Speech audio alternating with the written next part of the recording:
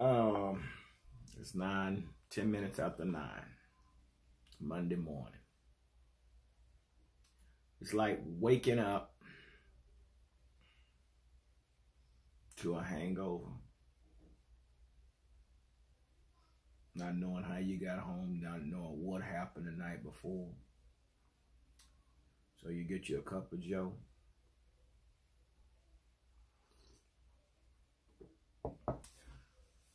To try to shake off that night before. That's basically what I'm doing today.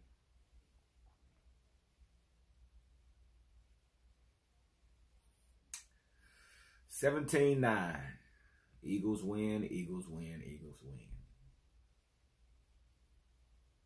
You know, let me say, man, I'm cool with it if this means that we're going to get a new coach. Not just one coach, a whole coaching staff. I'm not looking forward to a coach from within the organization. It's not going to work.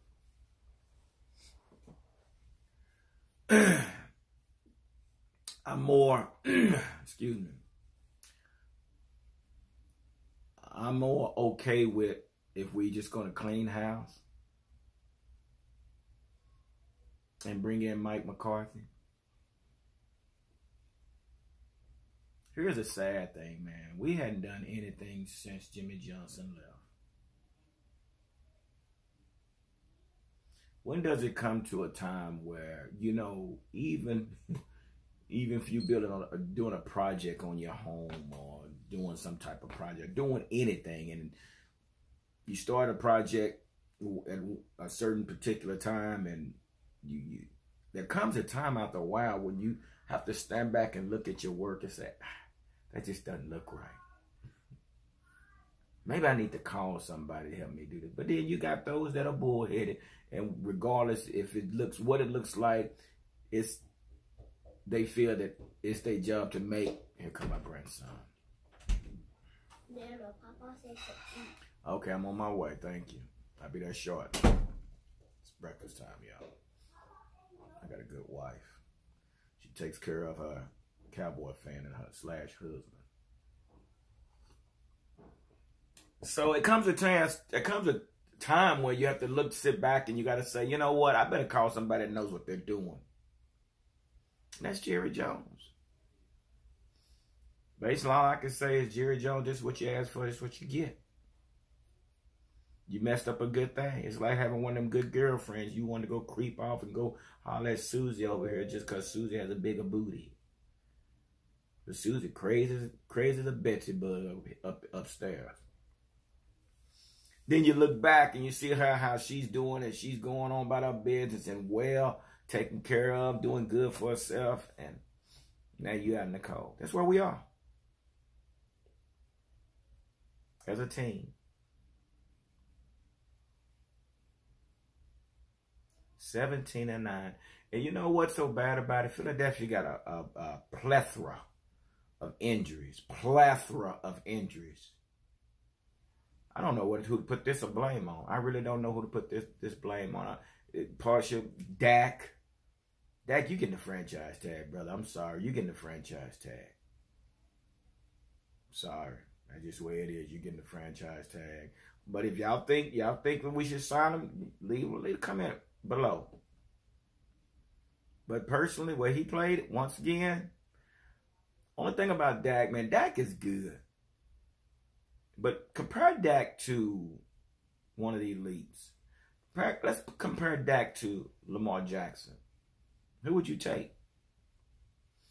Let's compare Dak to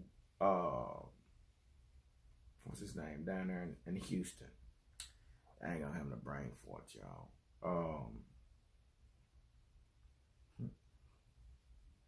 Y'all know who I'm talking about. Dang it, why can't I remember the guy's name?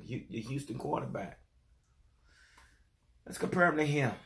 Let's compare him to Aaron Rodgers, which I know Aaron Rodgers has been in the league a little. Let's compare him to Patrick Mahomes. Who would you take?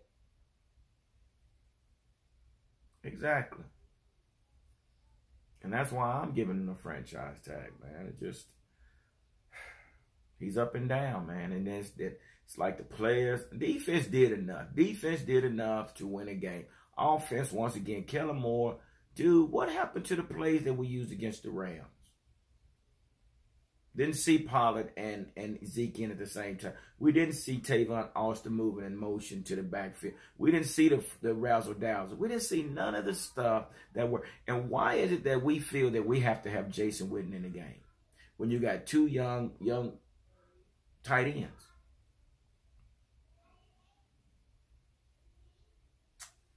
Damn, man, this is ridiculous.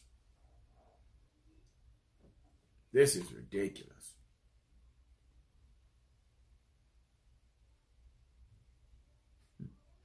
And that's the way I felt on the earlier video that I posted. I know, man. I can sense it. And then, y'all, let me share this with you. Did you know that we only win our division in the last 6-8 years? We only been winning during the even years. Yeah. We won in 14. We won in 16. We won in 18. So I knew that back early in the season. I said, oh, man, it's 2019. We're not going to win. Because we lost in 15. We lost in 17. And here we are at 19 again. But it gives me something to look forward to in 2020. Yep. And everybody's talking about Lincoln Riley. Everybody's talking about Urban Meyer. Everybody's talking about these college coaches, man. I'm just not with that, man. We need somebody with experience that can recognize talent. I just don't, personally, I don't think Lincoln Riley's not going to leave Oklahoma. He's not coming here. I promise you that. He's not. Y'all can forget that. Urban Meyer, dude. Welcome to the big league, and I don't think you're ready for that yet, dude. You got bad heart. Okay, I'm on my way. Just a minute, okay? Biscuits. Uh-huh. Eggs. And sausage. All right. Ooh, sounds good. Okay, Papa on his way right now. Anyway, so I'm not going to hold y'all, but, man, listen. Mike McCarthy or the guy from the offensive coordinator from the Ravens. They've been talking about him. I know they don't want to lose him, but, you know, they're the only two candidates you need to be looking at, man. Not no Chris Peterson from Boise State, man. This is ridiculous. This is ridiculous. And then that in the fourth quarter, the last possession, man, Amari Cooper and Cobb weren't even in the game. But let me say this once again, Jerry. Once again you put your hand in it and you have messed it up, because guess what? It was your decision to bring in Kellen Moore as our offensive coordinator.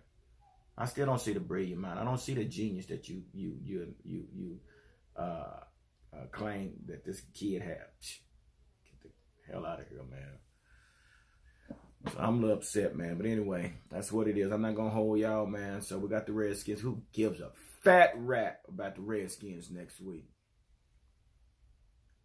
I don't. God almighty.